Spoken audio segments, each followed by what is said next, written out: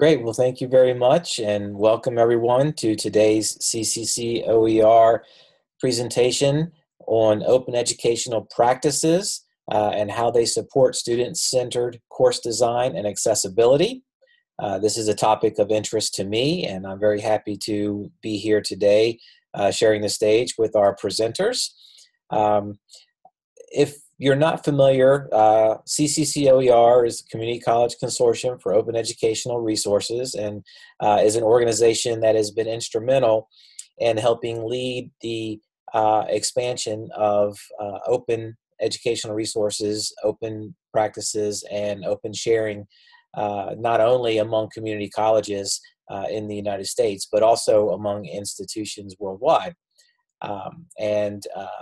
I am very happy today to have our two guest speakers who are going to be discussing different ways that we can use universal design and open educational practices to help with accessibility issues.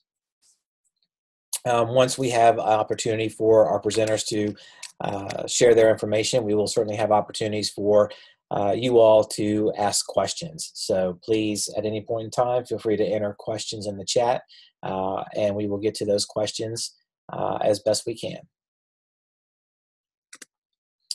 Today, our presenters include Tara Bunag, who is the Senior Instructional Designer at the University of the Pacific. And we also have Suzanne Wakim, who is the OER Coordinator and Biology Faculty Member at Butte Community College.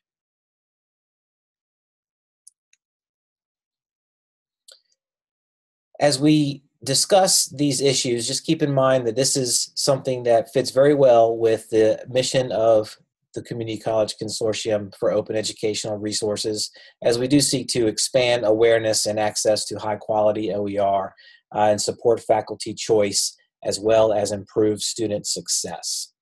And there are lots of institutions who are active members of CCCOER. Hopefully many of you are members of such institutions. If not, I would encourage you to look more closely at CCCOER and what the organization is able to offer. But you can see that we have quite a large footprint throughout the United States, and our footprint is growing regularly. And so every time there's one of these webinars, it seems that there is a new pin on the map of the United States, and that's something that we always like to see. So now I would like to bring in our speakers so that we can get right down into the topic of how open educational practices support student-centered course design and accessibility. And I'm going to now turn this over to Tara. Thank you very much, Tara. Thank you, Preston. My name's Tara Bunag. As you mentioned, I am Senior Instructional Designer here at University of the Pacific in Stockton, California. We have 3 different campuses of the university. It's Stockton, San Francisco, and Sacramento. I support all 3 campuses, but I am also a faculty member. I was teaching educational statistics, so graduate level courses last semester, I also support ADA and OER initiatives across the university. And Suzanne, did you? Sure, I can introduce myself. Suzanne Wakim from Butte Community College in Northern California. I am the OER coordinator here, and in my role as biology faculty, I've designed, I think, something nearing 20-some courses that are both been online, on-site, at all different levels. And so that's kind of part of where my piece is coming from is how I've designed those in relation to some of the work I've done with equity and accessibility. Thanks, Tara. Thanks, Suzanne.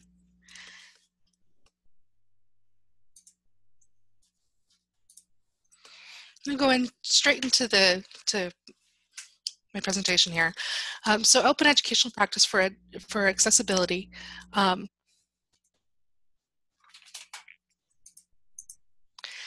So as an overview, we'll go over what some of the challenges were, the accessibility issues that I encountered, why an OER approach actually ended up solving the issues, and how it helped to transition failure into success. So the challenge. I was, as I mentioned, teaching a graduate level doctoral course in educational statistics. So those of you that have an education background probably took this course at some time. But it's very intense. It's a highly visual course, but it needed to be delivered to a student who is blind.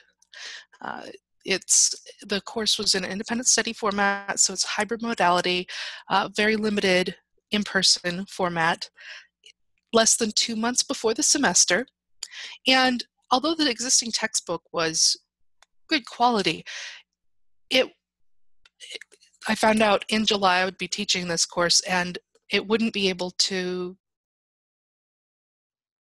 be converted into a accessible format until October. The course was going to start in August, and so that was simply not going to work. Even if it could be converted, it wouldn't necessarily be converted in a way that was truly accessible to that student. So decided to go with a different approach. So for that, the initiative needed to make sure that I met the same objectives at the same level as other students, make sure that the materials are easily modifiable on the fly, because had a very short timeline, so some of those things wouldn't necessarily be fully implemented and ready to go day one. I needed to make sure that there was immediate access to the content and non-visuals for everything visual. And I'll explain a little bit about why I specifically say non-visual as opposed to a specific format there. And the big challenge was this was a hybrid course. We met in person only once per month. That meant that a lot of materials had to be created beforehand, and I didn't have a lot of time to be able to do trial and error, so I had to be able to adapt right away. So I started with the OpenStax Statistics book. If you've taught statistics, if you're really familiar with OpenStax, I mean, this one's been around for a while. It's a good quality book, and it has some great features. So there's a lot of different formats for it. It aligns to all the low-level objectives that were in this graduate statistics course. Lots of examples. It's really accessible. The Creative Commons license allows for a lot of different modifications, and it has a lot of different materials with it. But this was, it's an introductory statistics book. It was very low level for the class that I was teaching. It's not education specific, so there's some topics that are missing. It doesn't include SPSS, whereas graduate level statistics course is going to include some SPSS. It didn't have the comprehensive data files that we needed to look at, and it was a very visual focus. So it's a very good book, but there's this challenge of how do we take all of this visual content and make it not visual. So before the class, I went through and I modified all of the materials to make sure that they were in multiple digital formats. I included a lot of different media, so taking and finding YouTube videos, identifying some critical visuals, so what visuals were going to need to be converted into something else. And also looking at how I might modify across the senses. So I think often when we think about modifying materials that we find in open educational resources, we think of keeping it within that format. We change a visual into a different visual. We change the colors, or we change the text to have wording that's more like what we would say if we were writing it. But it's very easy to convert OER between the senses. So I'll show some examples of what I did there. And also, I made sure to do a lot of testing. So if you are doing work in accessibility, if you're doing accessibility design, so I'm not sure whether you are designers, but if you are creating materials, getting NVDA, which is a freely available screen reader, is really valuable. Can give you a really good idea of what the open educational resource that you're working with actually sounds like to somebody who's using a screen reader. And that is a it can be a really life-changing experience when you listen to your materials using a screen reader. Also, a lot of hands-on testing. So I tested materials. I actually tested with other people that, whoever I could get to stand still. And just getting an idea of a wide range of different materials. So kind of the basic principles behind universal design, which will be talked about in Suzanne's presentation. So digital materials, most obvious. I made all of the materials, so all of the content into Canvas pages. I also did a PDF format with a table of contents and an MS Word document with the table of contents. Once I had the materials in one format, it was very easy to switch between them. And it ended up being a very, very advantageous approach because I could actually provide the materials in a format that the student could interact with most engagingly. And it allowed for changing things a little bit easier. So some of the other materials, so sample problems, so these came from this sample problem came from the OpenStax Statistics book. I also found some sample problems on other open educational resources across they're available throughout the internet.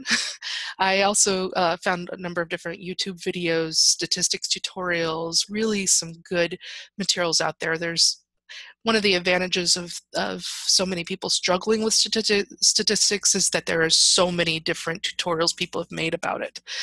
So this was, an advantage for this.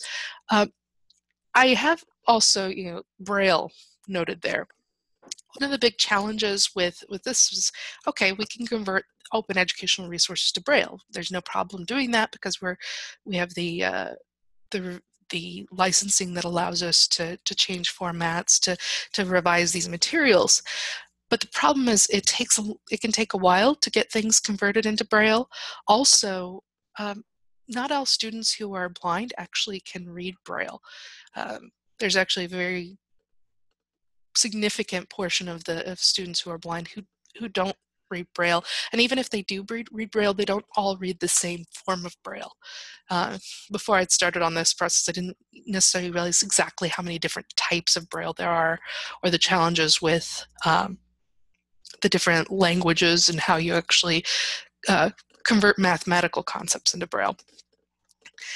So that was a bit challenging. So we did make some materials that were in Braille, but they ended up not being very useful because it took so long, and it wasn't easy to modify on the fly. Also made some other tactile materials. So for a tactile material, I would take a basic OER that I found. So some materials that were either from the OpenStax book, other open educational materials that were out there, examples and samples that people had provided of statistical concepts, and then I would convert them into some sort of three-dimensional representation. So the example that I have on the screen is a sheet of cardboard with puff paint. So if you are familiar with the old 80s puff paint, it was used on t-shirts and sweatshirts to make all sorts of different designs. Some of it was, glitter glue and different things, but it provides a raised surface so that you can easily distinguish the three-dimensional object. I used that in combination with pretty much everything that I could possibly find at a craft store. So I could actually start with any sort of OER and I could convert it into something three-dimensional very quickly. The puff paint, unfortunately, it takes a little while to dry, so that required a little bit more preparation than some of the other materials. Some of the other things that I used were sticky foam. So there's foam that has a sticky backing. I used sequins, I used pipe cleaners, I used glue, I used all sorts of different things to try and test it out. And that's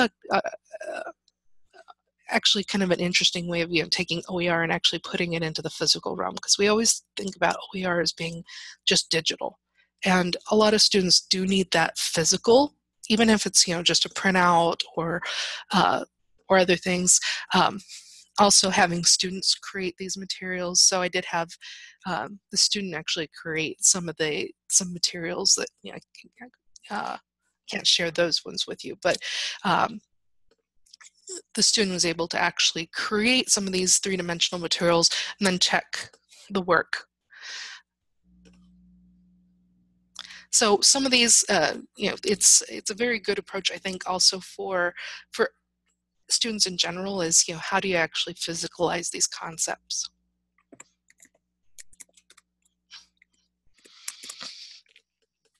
Throughout, including relevant real-world examples. So this is something that we hear throughout the literature and throughout pedagogical approaches is, how do we make this something that is targeted toward the student, choosing real-world examples that are actually relevant to the students. And that's where open educational resources really, really shine. You can pull in all sorts of different examples from the research, from, in this case, an area that the student was interested in. You can pull in either real data or hypotheticals. The framework for this case study on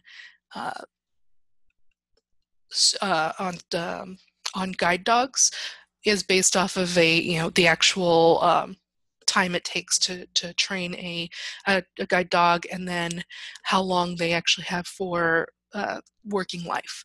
And these were, this was a scenario that was suggested by the student, and then I was able to expand on, find some of the data that actually went behind it, and create a some data, some hypothetical data of what a study might actually look like.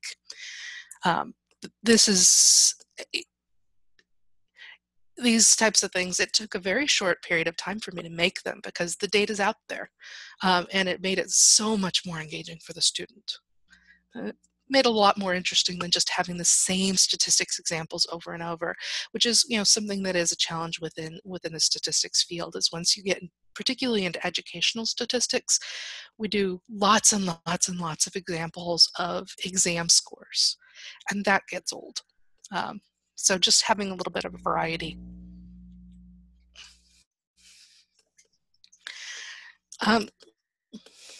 Although things ended up being very successful overall, at the start it was not technically fully accessible.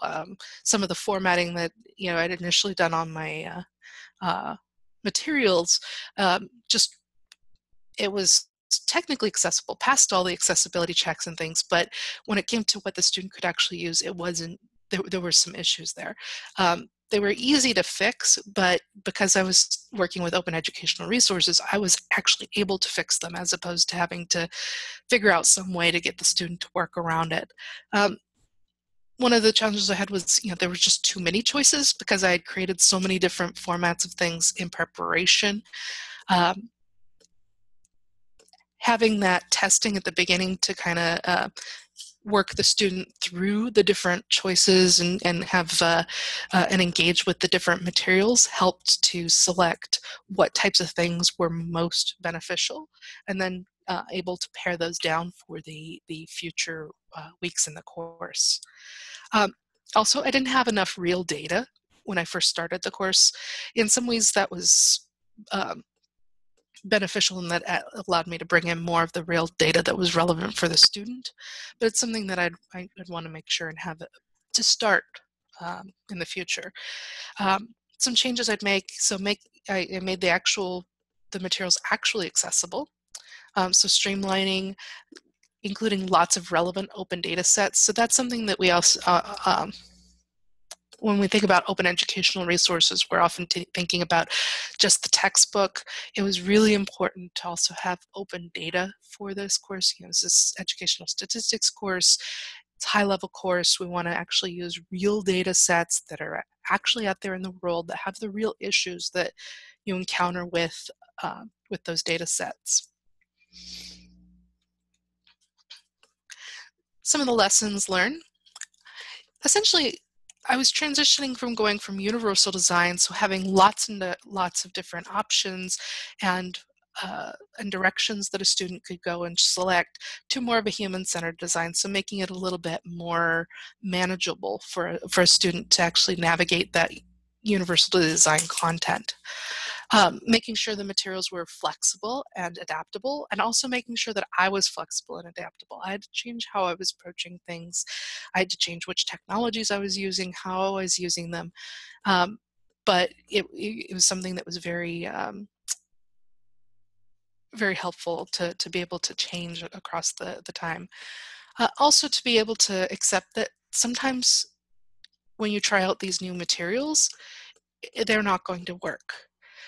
There were certain of the materials that I tried out that absolutely did not work. There were certain of the OER that I converted over that just were more confusing than helpful. Learning from that, embracing it, and being willing to change it makes it so that you can really get the most out of implementing OER. Also, it just was very, very easy to include student research interests and just interests in general, and including that student content and that student-generated ideas in the generation of OER.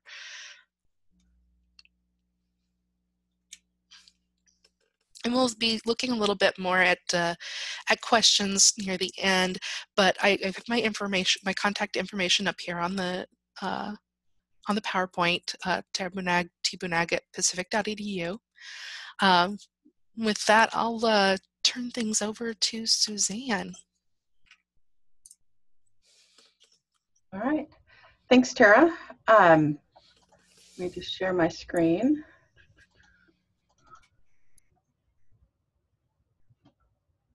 Okay. All right. So this piece ties in with what Tara was just talking about, in that a course that begins with universal design gives some options for how to adapt pretty easily. And so what I'm going to look at is how you can use open content and open pedagogy as a way to build courses that are focused on universal design.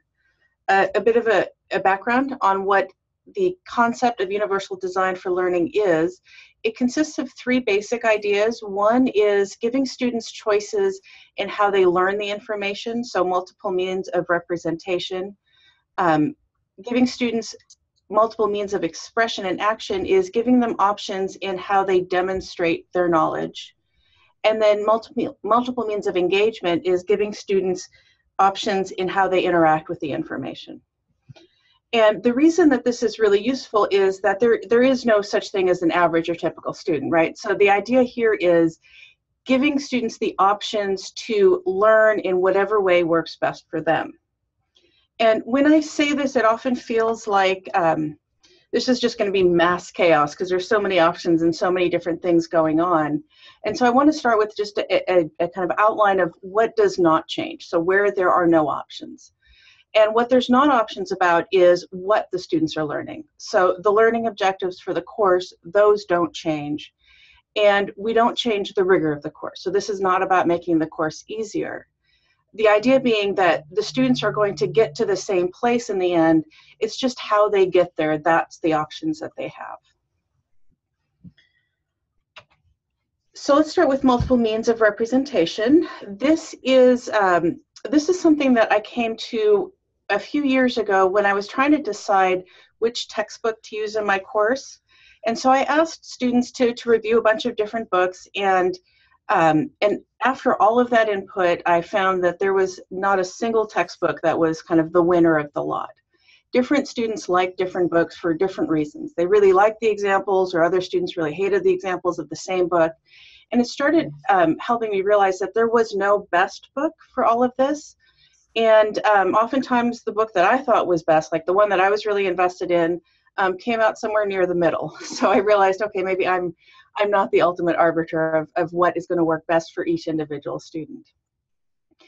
And also I was at that point participating in the writing of one of the early OERs for biology through Carnegie Mellon's Open Learning Institute. And we did a test in one of my classes where we gave students options of different of their book versus the traditional book, and looked at which one students likes and how they did in the course. And what we found is, again, students varied in what they liked and why they liked it. And what was really interesting to me is students over the years, I've kind of continued that survey, have been very intentional in the book they choose and why they choose it. So it's actually kind of surprising how well thought through students are when they choose what resources they use. So this is a slide showing a couple of the different examples that I use in my course to help explain the process of protein synthesis. It's one of the topics we cover. And you can see in the upper left is a paragraph from one of the open textbooks. Down below that is an interactive piece from a different open resource. There's images that I found, and again, these are all open images that I bring into the course. There's videos, these are mostly on YouTube, but some of them are also truly open. And all sorts of other ways that students can learn the information.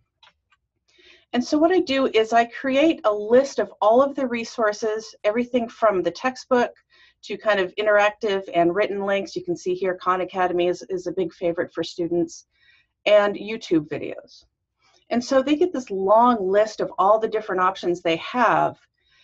And the question I always get at this point is that confusing to students? Because it's this long list and they have to pick. And the reason it's not confusing is because I also give them, along with that, on the right side of the screen, a very clear list of what they have to learn. So this is, it's got all the terminology, it's got everything they need, and I tell them that's what you're focusing on. The resources are just how you're going to find the answers to those things. And one of the reasons that I find this has been really helpful, apart from just giving students the options of how they want to learn, is that it really starts teaching them a little bit about information literacy. So what I want to train students in is not so much, learn everything in chapter 3. It's, here's a scientific question that you have. Where can you go to find good answers? Because my goal for this course, and this is a general education course, my goal is to help students know that in the future, if they have something that they're talking about with their doctor, if there's something they're voting on, that they know where they can go to get good information. So I'm really focused on information literacy. And as far as if this is confusing to students, I ask them, I survey my students all the time every week, because this is generally in an online class is what I teach. And for the most part, out of 100 students, I only get 1 or 2 students that are confused by this sort of setup. And for those students, I tell them that the very first link in the list, that is the textbook. So that's the one I would have picked if I was to pick just one textbook. And at that point, they get it. So I said, ignore all the other links, and they're good with that. But for the other students, when I ask them what they've chosen, they're again focusing on, they like videos because of whatever, or they like interactives. And so they really appreciate the option to find things that work well for them. So that's multiple means of representation. The next is multiple means of action and expression. And this is all about giving student options in how they demonstrate what they know. Now, in the box, just kind of let me back up.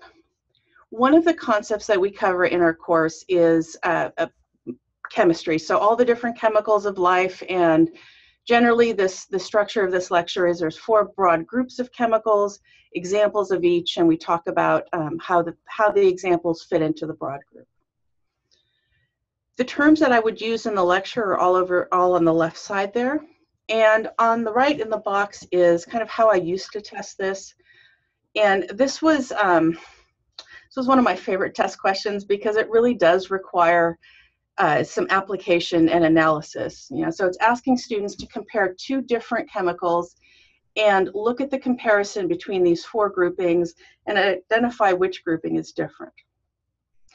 So it's a brilliant question, if I do say so myself, and it gave me lots of great data, because the A students would get it right, the students that were struggling would not get it right, and so I thought all was well. The problem, and this came up a few years in, is I was explaining the answer to the student, and student said, well, but what does that dash mean? Like, what does that little sloped line mean? Are you dividing the chemicals, right? And I realized that what this was really testing is their understanding of that framework of question, right? So those of us that have taken a lot of SAT tests are kind of familiar with what that design of question means, but the student, it didn't register as anything that made any sense at all. So I thought, all right, well, what I really want to know is, do they know how these things are grouped, and do they know what each of these things is? And so why not just put that back on them and say, all right, you show me that you know how these things are grouped and what they are. And that's kind of the extent of my instructions. I tell them, you know, that's what I want to know. How you show me is up to you. And the students have come up with all sorts of really great examples of how they can demonstrate that knowledge. So, sorry, I'm looking at the chat. The answer is C, because it's a example of, not a smaller and larger. All right. So the different ways that students have come up with to demonstrate this knowledge. You can see here up in the right hand is a mind map. So here's the large group, here's a smaller grouping, here are all the groups within that smaller group, and this is just a corner of it. And you can see that they've also defined the terms to show me what each of these terms means. Up in the upper left is more of an outline form, but again, it shows that these are the smaller groups within the larger group of carbohydrate. They've defined everything. Flashcards are something that students really like, and so a lot of times I'll get pictures of flashcards, or they might show a table. The bottom right corner is an online flashcard building system. And so one of the things that I encourage students to do is use online tools to help them learn this content. And the hope is that at the end of this course, they've not only learned biology, but they've also learned study tools that they can carry on with them. And I get that comment a lot, that giving them the option of these online tools has been really helpful.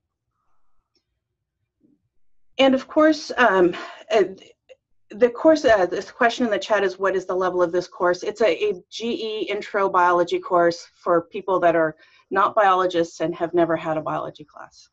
So that's kind of the level that this is for. So one of the really nice things about open resources, but also the internet in general and all the free resources available, is that there's a lot of really wonderful tools that you can use for a variety of different levels of assessment. The downside is there's a ton of tools. And so I was getting really stuck in figuring out what is the best mind mapping tool, what is the best flashcard building tool, and so on. And so I built a website. You can see the link up in the upper right, where I'm just for my own purposes putting in all the links to the different types of tools that I like. And I'm hoping that, so on this website also I've included some rating tools. I'm hoping that as we all kind of look at these, if folks like some of them, they can rate them so I know. And that way we can start sorting educational tools that we as educators like better or lesser. So in response to the Bloom's taxonomy pyramid, I didn't create that. So it's down at the bottom of the citation here. It is really pretty. No, I wish I had. It's really nicely done.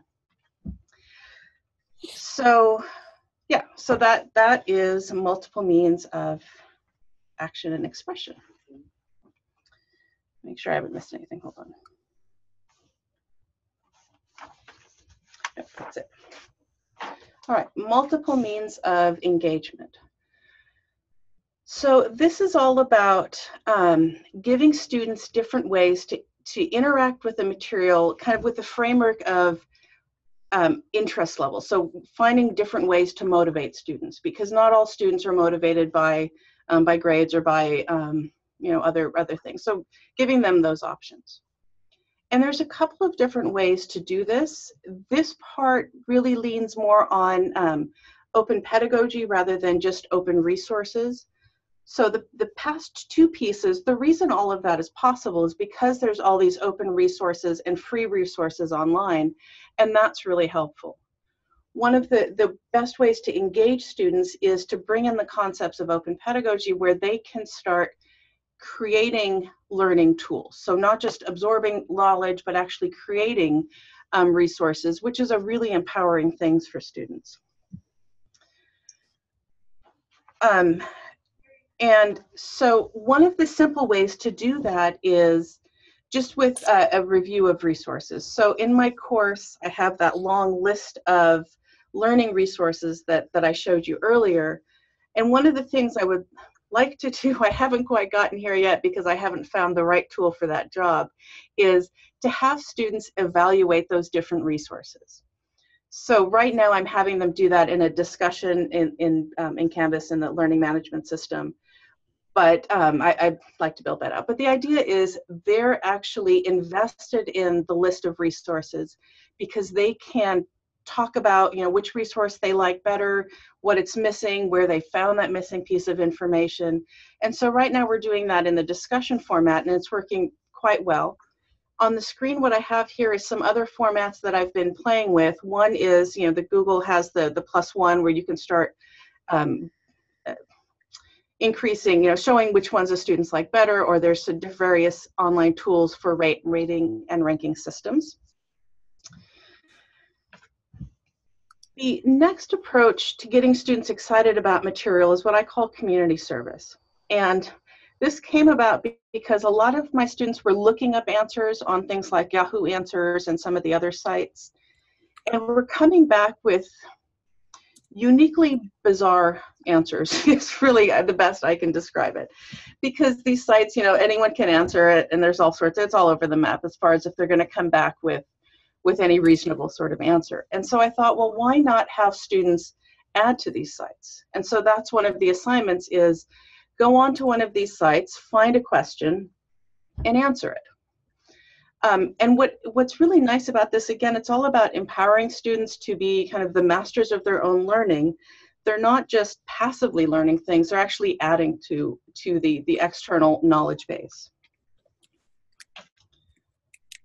Doesn't have to be just answering questions. So a lot of my assignments have students creating things, creating images, creating tutorials, creating whatever it might be. And I encourage them to share that out on sites like Wikimedia Commons or some others. Now, for this piece, I don't require it because I don't think it's fair necessarily to require students to share out things that they've made if they don't want to. But I do encourage it, and for the most part, students really do want to share what they've created. They feel more invested in what they've created, and they feel proud, especially when I call them out individually to say, you know, you've created this really beautiful thing. Would you consider sharing it with the world so that other people can also benefit? And I explain to them a little bit about licensing and that their name will always be associated with this resource. And that gives them a chance to learn a little bit more about open as a concept, even though it's not biology. I do think it's important. So that is a really brief foray into all the different ways that we can give students options in their learning. And the basic kind of take-home message with this is it's really all about thinking about how different students are and how varied in approach and interests, and creating a course that allows them to find their way into the content. That's kind of the main message there. And I think we have time for Q&A. Preston? Yes, if you wouldn't mind allowing me to share my screen for a moment, we will have plenty of time for some Q&A.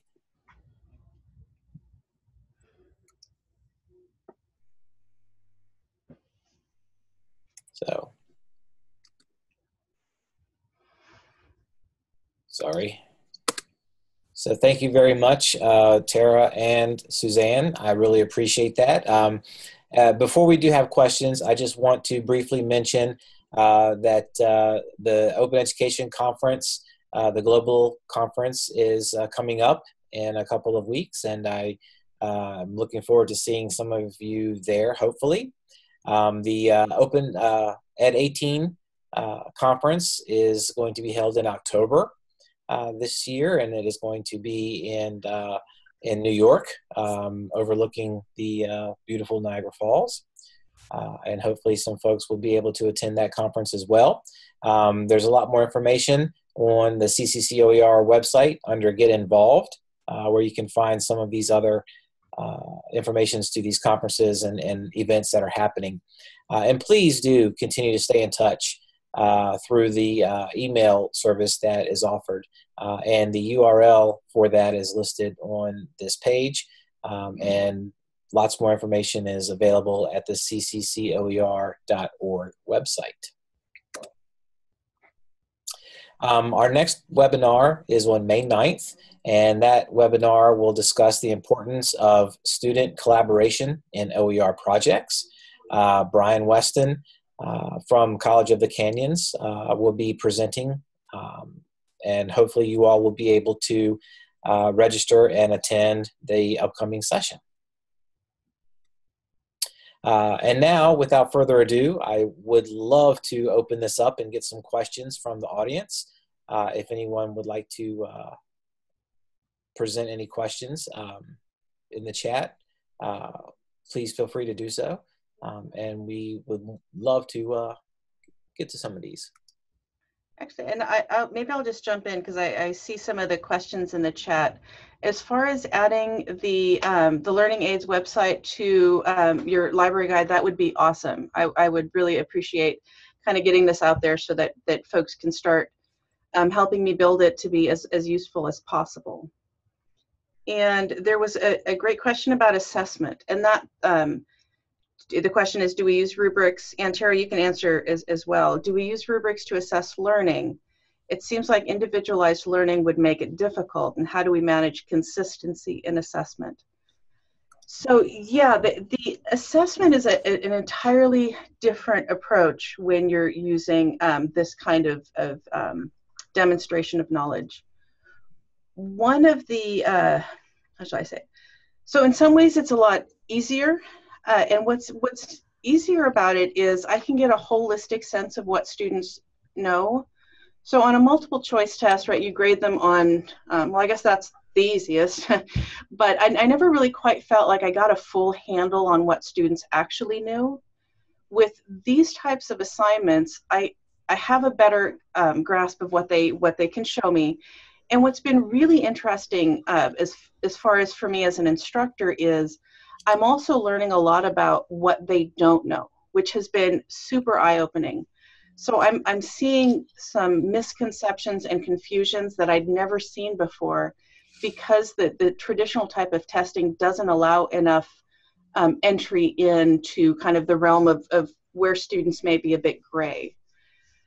So it's been really helpful as far as building in those teachable moments. But as far as the assessment, it's also, I do use a rubric and it's pretty linear. It asks, you know, did they define everything correctly and did they group everything correctly? So it's not that hard to grade. Yeah, I would affirm that because I used the same rubrics as had been used in the course previously. So that actually helped to ensure that the content and materials was still getting to that same, meeting the objectives in the same way. The rubrics and the guides that we were using did not actually specify what the format of that product needed to be in, what it needed to look like, and be like it needed to be of a professional quality and use the appropriate wording and things that we would expect in a statistics course, but nothing in it actually specified that it had to be something that was in writing or versus oral, or had to be done in one particular way, or had to be applied to one particular type of statistical data. So it's kind of liberating that was able to actually use the same rubrics in the same way and be able to show that the student was meeting the same goals, just doing it through different modes of delivery and using different data. Okay, great. Tara, there is a question in the chat that is directed specifically to you about how you provide accessibility for math components, such as Greek letters and lookup tables. Do you have any insights to that? That was the hugest challenge of this entire thing, and that converting all of the text and explanations, definitions, and content, that was very easy compared to converting the math, making it into something that was accessible.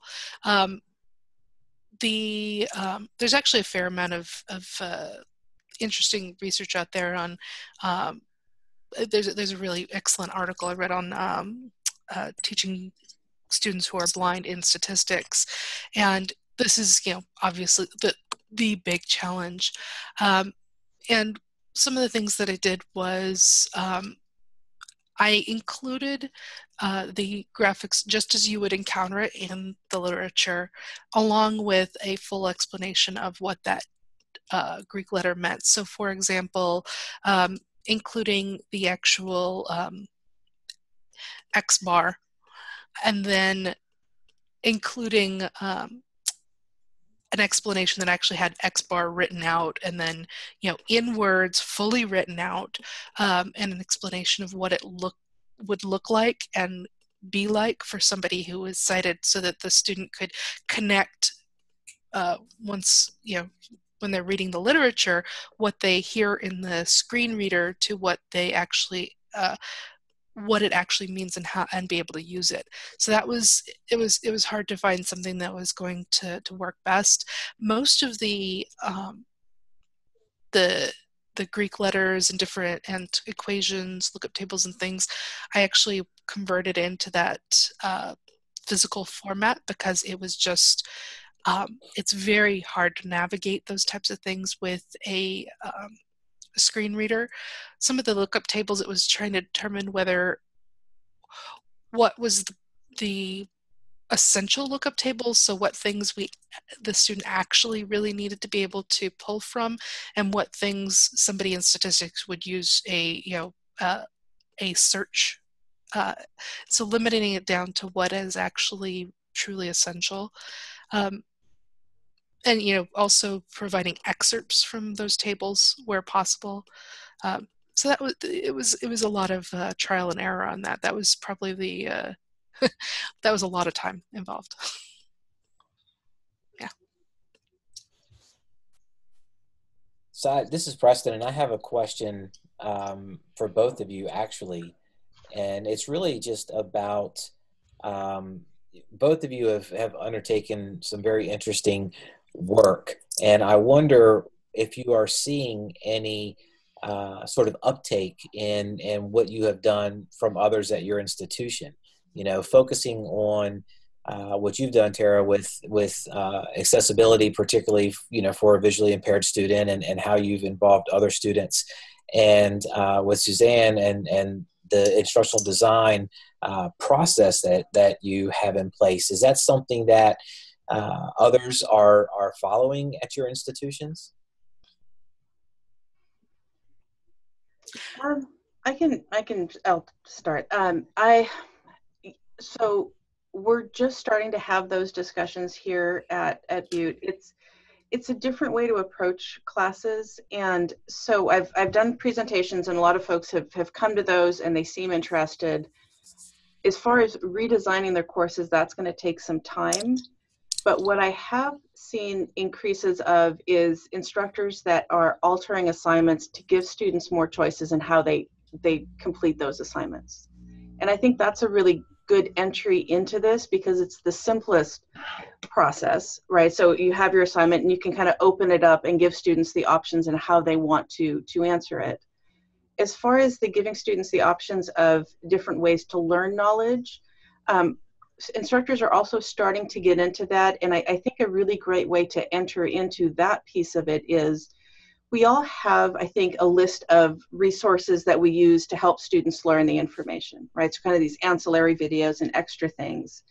And it becomes really just a matter of thinking about making those extra things a part of the course and maybe a focus of the course rather than the textbook and then there's ancillaries.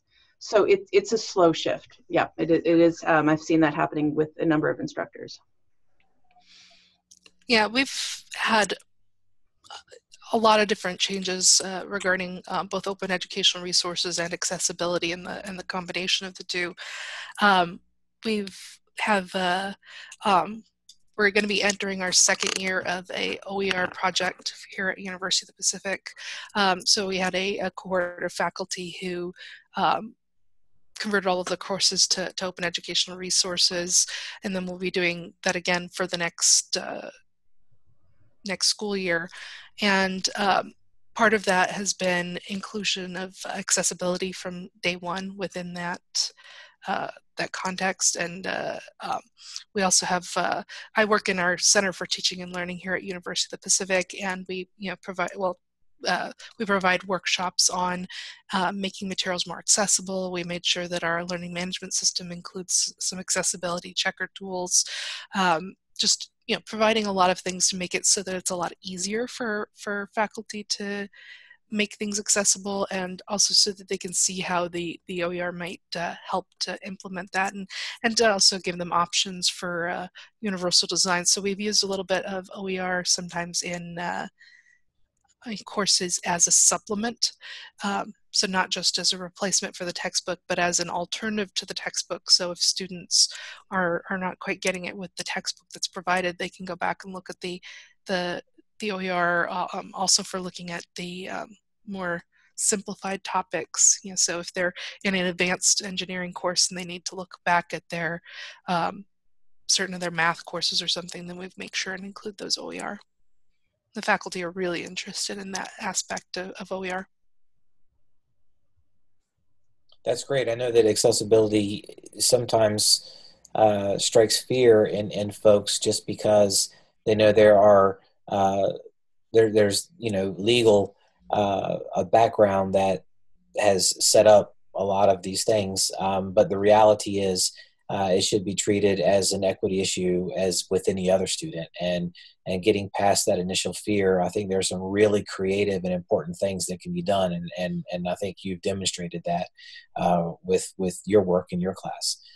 And I appreciate that. And I think in terms of the instructional design process that Suzanne showcased, I think that is very useful for anyone.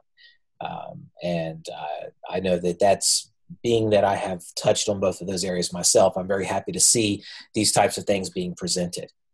I would certainly like to open up and invite any other questions from folks that you may have for Tara or Suzanne at this time.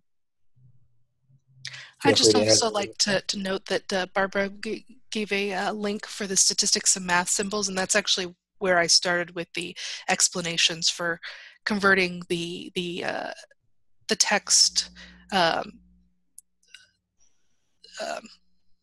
the English phrases into mathematics and mathematics back to English. So that's a really good source that she linked in the chat. Yes, thank you for sharing that, Barbara. Mm-hmm.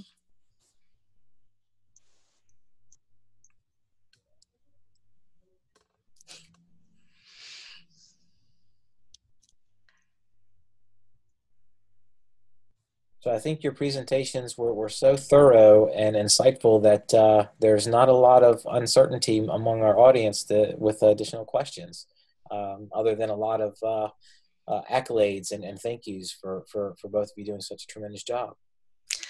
Yeah, I think one thing is that these types of things tend to percolate for a while for people. So I know that our contact information's up on the screen, but yes, I know that I'd be very welcoming of any questions people may have.